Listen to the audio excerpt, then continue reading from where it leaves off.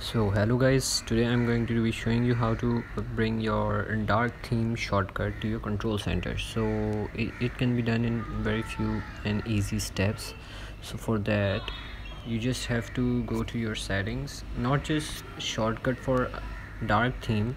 You can add as many shortcuts as you want for easily access and fast access. So first of all you have to go to your settings. After going to your settings, scroll bottom to control center.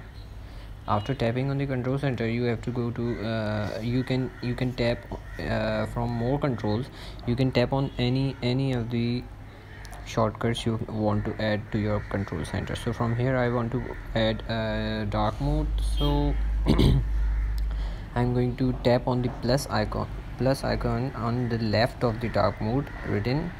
So here we have tapped on the dark mode and it has been added to your included controls.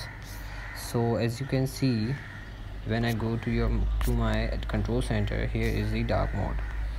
Here is the dark mode.